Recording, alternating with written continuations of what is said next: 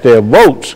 I think most in the African American community will remain loyal to the Democratic Party, but we have to admit that very little has been said about these kinds of issues, about issues of affirmative action, about issues of voter suppression and intimidation. These are the kinds of issues that black people hold dear, and unfortunately we haven't seen much of this addressed in the debates between the presidential candidates. But I think African Americans will remain loyal to the Democratic Party. And you know, Dr. Baldwin, sometimes it appears that we've simply forgotten what the suffrage has done for African Americans. Exactly. You know, and I'm just hoping that there will be a renewed attempt on the part of our leaders to further enhance what we're trying to do at the ballot box. Exactly. If you look at the statistics now in the polls, I think we can say that 87% of African Americans will support the Democratic candidate. Of course, studies show since August of this year, 2016, that in some states 0% support the Republican candidate. And I've seen in other polls 1% to 8% for the Republican candidate. So what you see in these polls, of course, is the continuing loyalty of African Americans to a particular party system, the Democratic Party. But again, you know, the question remains, you know, to what extent have these party systems addressed the kinds of issues that African Americans hold dear? And I think that it's true, as you indicated, that we've seen very little information in reference to what the Democratic Party can and will do in terms of policy. Exactly. But on the other hand, the other folks have said absolutely nothing, anything about it. Exactly, you know, exactly. And usually what they refer to as dog whistles and all those kinds of old ideas of taking us back a century, almost a century. And that's the point you have to be careful about. How, to what extent will we turn back the clock? And I think you're quite right that the failure to address these issues means, of course, that what black Americans feel and what they cherish have really gotten lost in this election cycle. You don't hear much discussed at all about what we think, or what we feel, or what we think about the future, or the kinds of issues that we hold dear, the kinds of values that we cherish. And so it's a very strange election cycle. And I think it's summarized by the word, what have you got to lose? Exactly, exactly. And when you start summarizing everything and looking at a large percentage of the electorate from that perspective, it's really difficult to find out how, and I don't see how a party can survive with the kind of attitudes that many of them are taking toward not only Africans, but all minorities. Yeah, Latino Americans, Muslim Americans, gay and lesbian Americans. You have to be very careful. I think you have to be able to respond with policy initiatives that speak to the concerns of all of these segments of our society. And unfortunately, we haven't heard very much about that at all. And of course, these debates that they're having really does not, in a real sense, produce any kind of information. It's a lot of showmanship and a lot of whatever. But really very little information in terms of what people will do. And charges back and forth, attacks back and forth, and very little in terms of policy initiatives and policy solutions to the problems that we all face as Americans, and more particularly what African Americans face.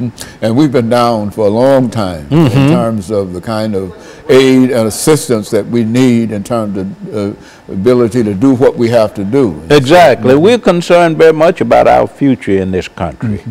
What about the future of affirmative action initiatives? What about the future of voting rights? What about the future of pay equity and employment opportunities? What about the imprisonment of African Americans and the astonishing rate of incarcerations in this country. You know, that's a curious thing. As many folks that are being killed in the streets by guns. Exactly. Everybody's afraid to say anything about trying to the gun culture and how it is contributing to a culture of violence in our country, and particularly in the black community. We haven't heard much about that at all. Not at all. And of course, what we're doing is getting ready for the second commercial break, and we'll be back with our audience following this very, very short commercial break.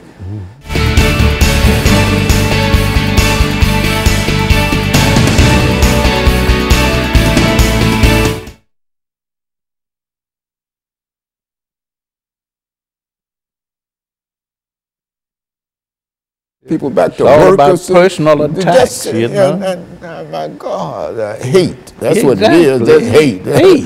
Nothing but hate. That's all it is, man. I mean, you know. And hopefully, I hope it doesn't discourage, and I'd like to deal with that in the last segment. Okay. To what extent this might discourage turnout? I think it's going to promote turnout myself. You do? Oh, yes. Oh, yes. I think that we're going to have the greatest, black folks going to get out and vote.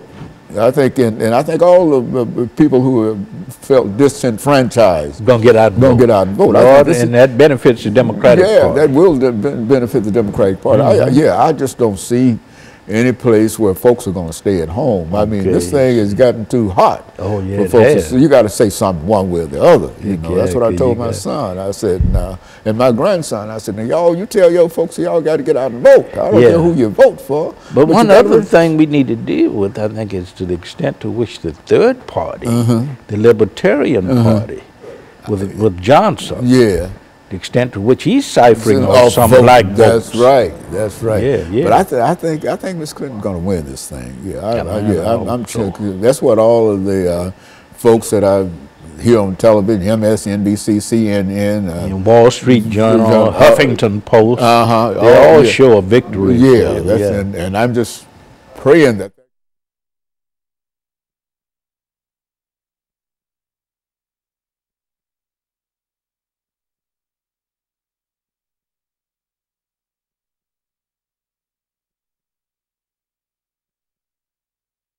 Thank you and welcome back to the final segment of the show for today.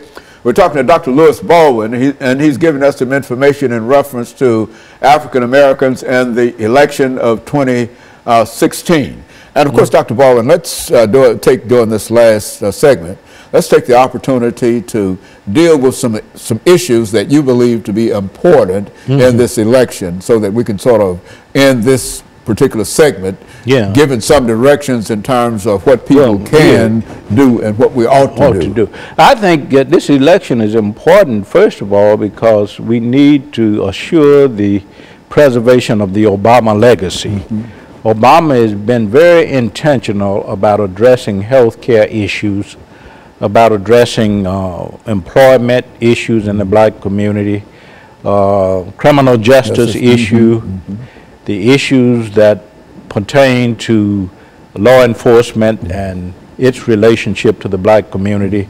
So we need to preserve his legacy in terms of pushing legislation that address the concerns for African Americans and women. We have to keep in mind that the Lilly Ledbetter law or act was signed by President Obama, which called for equal pay equity for women. So we first of all got to preserve his legacy for the black community, and I think that's very important for the black community.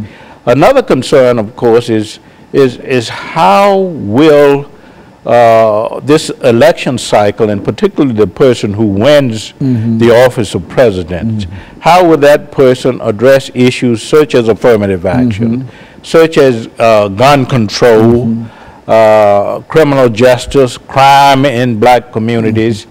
I think that is very, very important. We look to the future, black Americans do. We've always looked to the future because we have had problems dealing with the past in many cases, right, and dealing with the present. We look to a future with hope. Things have to get better. Yeah, things have to get better, so we have a more hopeful view when it comes to the future. And I think black Americans today are looking for someone who will build on the Obama legacy. And I think most black American studies show that 87% of blacks at least will vote for the Democratic candidate.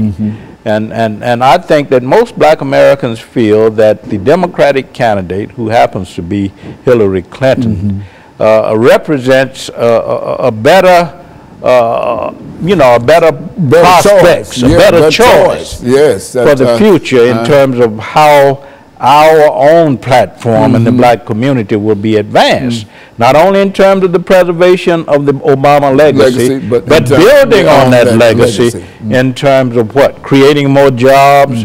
There's unemployment in certain black communities at 58%. So how will the future president address those kinds of issues? How will the future president address the gun issue? Hillary Clinton has talked about gun control. Donald Trump has talked about the Second Amendment rights and how to extend those rights. So I think, you know, we have to look at that because that's very, very important, because crime, particularly black on black crime, has reached epidemic proportions in places like Chicago and New Orleans and Philadelphia.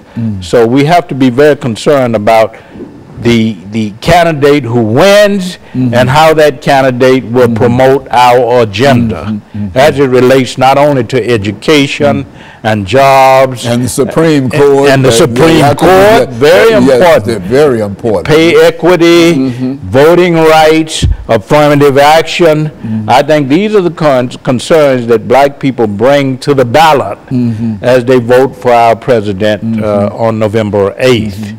And I think over the last 5 minutes, Dr. Baldwin, I think that this is an opportunity for black folks and other folks who feel that they've been discriminated against. Disenfranchised. That's right. This is an opportunity for them to move forward. Exactly. And the best way to move forward is to have a good agenda. Exactly. And I think that the Democrats do at least have somewhat of an agenda. I mean, at least it might be on the web page somewhere, but at least it's out there somewhere, and it's not a bunch of well, anyway, I mean, I think it characterizes itself when you talk about the opposite of that. We have to keep in mind now that since the mid-60s, when Martin Luther